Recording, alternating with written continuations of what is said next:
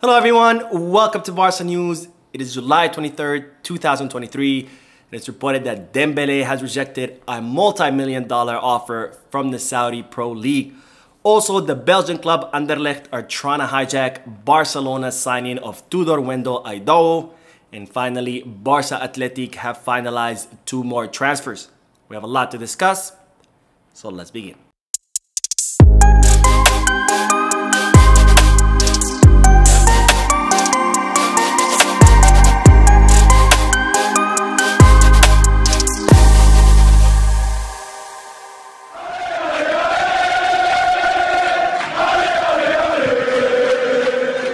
Hello everyone, welcome to the channel. My name is Mo, and before we begin with the news, I would just like to apologize for not posting a video yesterday. Unfortunately, I was not feeling well, but now I'm fully recovered and ready to bring you all the Barcelona news, which there's a lot since I did miss yesterday's video. But of course, as always, make sure to hit that like button, subscribe to the channel, and if you are looking for any Barcelona jerseys or merchandise, make sure you hit the kickback. The link is down below in the description. Now, beginning the news that Barcelona's summer preseason tour here in the USA is off to a rough start after the club had to cancel the match against Juventus that was set to take place yesterday, Saturday, July 22nd, because of a virus where several players of the team got sick. Now, there were some rumors saying that it was Alejandro Balde who had traveled to Africa to visit his father's country, and that supposedly he was not vaccinated against all the diseases that he was supposed to get vaccinated against, and as a result, he brought back a disease with him that got many of the players sick, but this has not been corroborated by the club, so I really highly doubt this report, and instead Barcelona have said there's a stomach virus going on amongst the team, and that is why they had to cancel the match with Juventus, because all the players who got sick needed 48 hours to recover, which of course was not enough time, and they weren't gonna be ready in time for the match. Now, this will be a big blow for Barcelona because it's reported that the club are set to lose between 2 to 3 million euros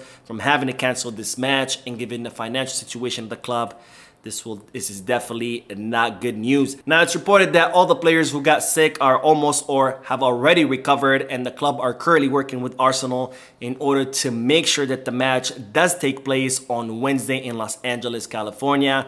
That way, Barcelona can continue its preseason tour and not lose any money, but also so the team can continue preparation ahead of the 2023-2024 La Liga season. Now, speaking of Juventus, it's reported that Barcelona are still negotiating with the Serie A club for the offloading of Frank Kessie, and it seems that Barcelona could end up acquiescing and agreeing to transferring Kessie for as low as 50 million euros. Now, Barcelona were hoping to offload Frank Kessie for around 25 million euros, and Juventus' initial offer was for a loan with an option to buy.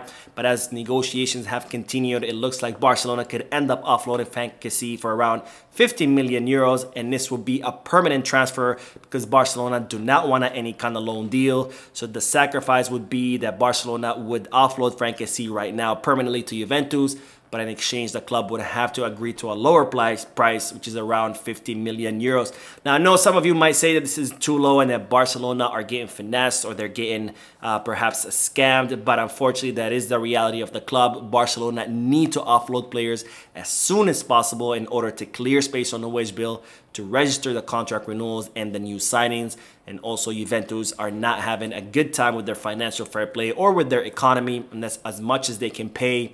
And since they're the only club who have been seriously negotiating with Barcelona, and they're the only club who have actually made an offer to Barcelona, and it looks like Barcelona might end up having to agree and offloading Frank Kessie for 50 million euros. Now, the Ivorian midfielder initially did not want to go back to the Serie A because he considered that as a closed chapter in his career, but it seems that as time is passing by, Frank Kessie is realizing that he's probably not going to be getting much playing time at Barcelona. So he's becoming more and more accepting of the idea of moving to Juventus, because there he would not only be a starter, but he will be in charge of all of Juventus midfield.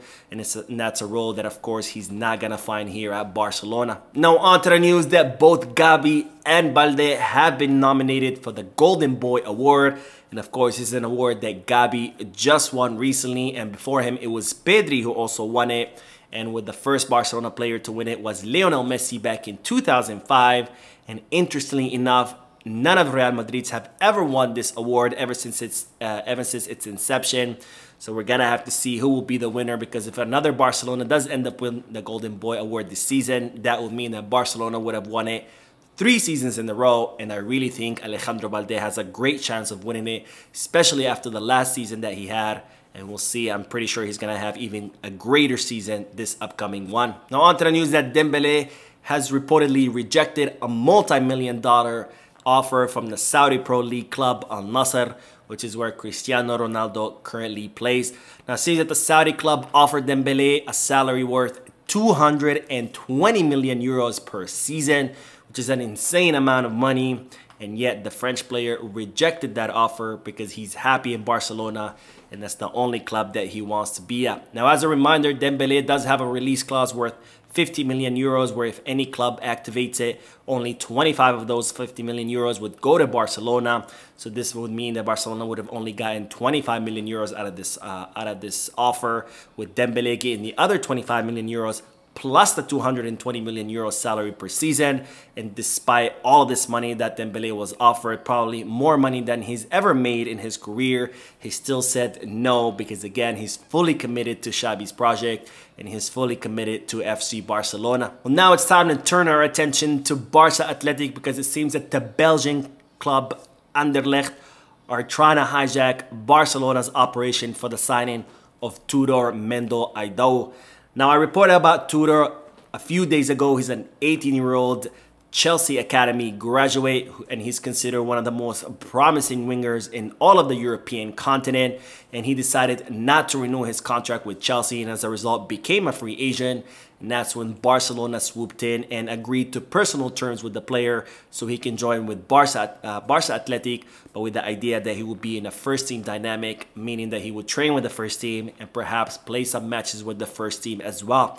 Well, now during the final moments, it seems that the Belgian club Anderlecht are trying to hijack this operation, offering Tudor a starting position on their first team and offering him incentives and bonuses to try to take the player away from Barcelona. But it's reported that the club are confident that Tudor will end up signing for Barcelona, because after all, it will be a more exciting or promising project than going to the Belgian league. Now, one player that Barcelona have been able to finalize the signing is Álvaro Pérez Campo, or as he's known as Trilli, as Barcelona confirmed the news that I shared with you last week, that they have finalized the signing of Trilli for Barca Atletic. Now, Trilli is a 20-year-old right back, one of the most promising right backs currently in Spanish football. And he was playing for the second division, Deportivo La Coruña. And after Deportivo La Coruña failed to qualify to the first division, his release clause was set at 200,000 euros, which is reported that Barcelona agreed to pay it. And they have now confirmed the signing of Trilli for Barca Atletic, another player who will be in first team dynamic, which means that he will be training with the first team and also perhaps play some matches with the first team as well. Now, Barcelona have been able to sign Trilli for 2 seasons, so until 2025, and he has reportedly passed all his medical exams, and he will be reporting in training tomorrow, Monday, July the 24th. Now, another transfer that Barca Atletic have been able to finalize is the loan of Shadi Riyad, who will be joining Real Betis. Now, Shadi Riyad is one of the most promising center backs to come out of the Barca Atletic or the Barca Academy, and he was hoping to join the first team, but unfortunately with the presence of the likes of Araujo, Christensen, Jules Koundé, and now with the signing of Íñigo Martínez, it seemed that Shadi Riyad had no place on the first team. So it seems that Xavi Hernandez told the player that he wanted him to go on loan so he can continue growing and developing, and he can get exposure to the first division, because there's no doubt that Shadi Riyad has already outgrown Barca Atletic. Now it seems that Shadi Riyad will be joining Barca Atletic on a 1-season loan, and to me this is good news, because the player will be able to get exposure to the first division, continue growing and developing, and who knows, maybe next season he'll be able to come back to the first team and fight for his spot. So that is it for today. I hope you enjoyed the video. If you did, please give me a like. Also, I would like to invite all of you to please leave a comment down below, giving me all your thoughts and opinions about all the news that I share with you. And finally, I would like to invite all of you to please subscribe to the channel so you can stay current on all the latest news in regards to our beloved club, FC Barcelona. Thank you for watching. I will see you in the next video. And as always, Visca Barça.